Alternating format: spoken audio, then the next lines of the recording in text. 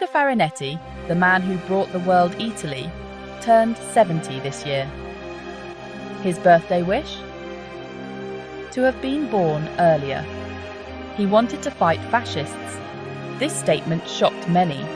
It sparked debates about his views and Italy's difficult past. Farinetti's words were strong. They showed a deep desire to fight against dangerous ideologies. People argued about what he meant. But one thing was clear: history still matters. His words reminded everyone that the fight against extremism is not over. We must remember the past and learn from it. To understand Farinetti, we need to look at his life. What made him say such a thing? His journey, from a small town to global success, holds the answers. Farinetti's story is one of ambition, perseverance, and relentless hard work. He wasn't born rich. He built his success step by step, overcoming numerous obstacles along the way. His creation, Eataly, is a grand celebration of Italian food, culture, and tradition.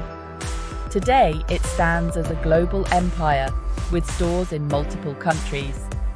His life is a testament to what you can achieve with unwavering passion and dedication. But Farinetti is more than just a successful businessman. He has a deep love for his country and its rich culture. He is also devoted to his family, cherishing every moment with them.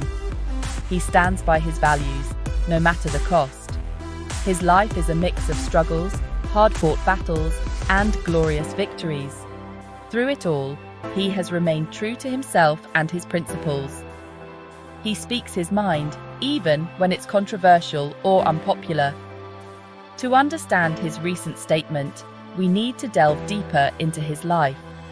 We need to look at his family, his core values, and the experiences that have shaped his unique worldview. Farinetti's father was a partisan. He fought against fascism during World War II. This had a profound impact on young Oscar. He grew up hearing stories of bravery and sacrifice. These stories instilled in him a strong sense of justice. His father's struggle against oppression shaped Farinetti's moral compass. It taught him the difference between right and wrong. It fueled his passion for social justice. The courage his father showed during those dark times inspired him. He learned to stand up for what he believes in, even if it means standing alone. This legacy of resistance continues to guide Farinetti. It reminds him of the importance of remembering the past.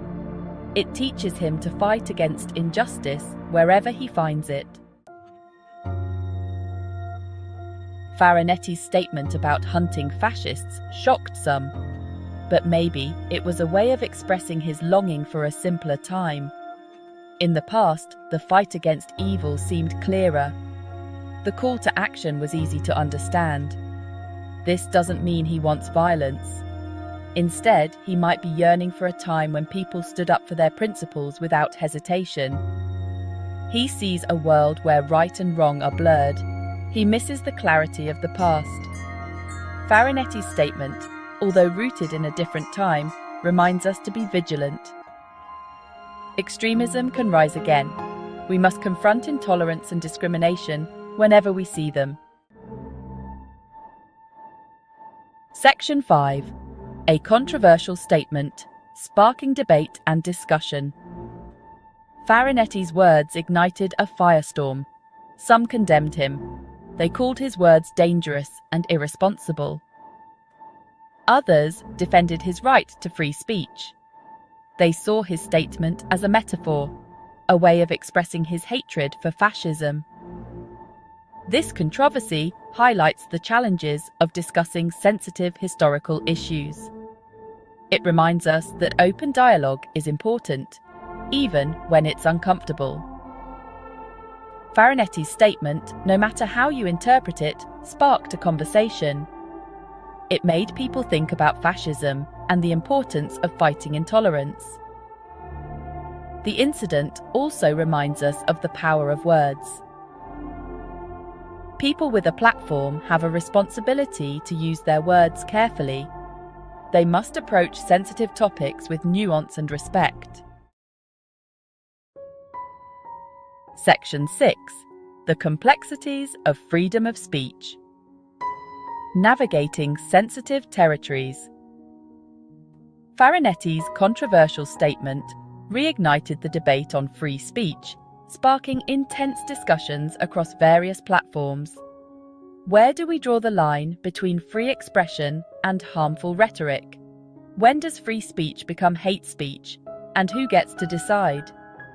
Some believe Farinetti's words were an incitement to violence, crossing the boundaries of acceptable discourse. Others staunchly defend his right to express his views, even if they are deeply unpopular or controversial. This case highlights the delicate balance between protecting free expression and preventing harm to individuals and society. We need to have nuanced discussions about the limits of free speech, considering both legal and ethical perspectives. What are our responsibilities when we exercise this right? And how do we ensure it is not abused? Farinetti's statement, regardless of one's stance on its appropriateness, forces us to confront these difficult and complex questions. As we grapple with the implications of his words, we must engage in thoughtful and respectful dialogue. We must respect diverse perspectives while condemning hatred and promoting tolerance, striving for a more inclusive society. Section 7. Farinetti's impact, a legacy beyond entrepreneurship. Farinetti is more than a businessman. He is a cultural commentator. He is willing to engage in controversial topics, even if it means facing criticism. This has made him a polarizing figure. People either admire him or strongly disagree with him. Love him or hate him, Farinetti makes people think. He has sparked conversations about history, politics, and social responsibility. He challenges the status quo. He provokes thought.